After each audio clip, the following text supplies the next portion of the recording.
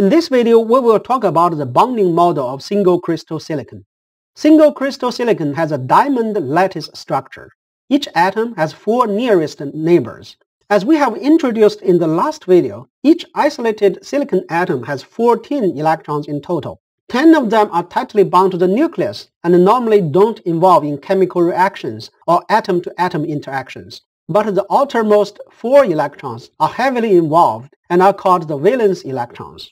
The combination of the 10 inner electrons and the nucleus is called the core and is represented by a circle. The 4 valence electrons are represented by 4 dots around the core.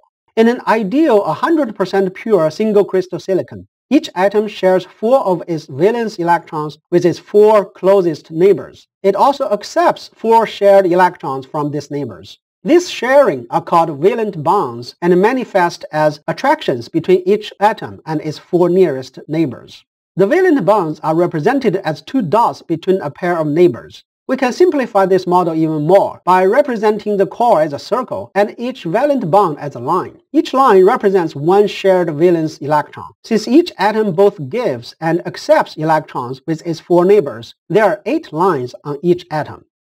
This simplified bond model represents the relationship between atoms in the space. But please note that although it is drawn as 2-dimensional flat on the paper, this is only intended for our mental image. In reality, these are all 3-dimensional atoms and bonds. We can use this bond model to illustrate some applications to show its usefulness. The first example shows a missing atom, which is a point defect in the crystal. The second example shows the breaking of a valent bond and the release or freeing of an electron.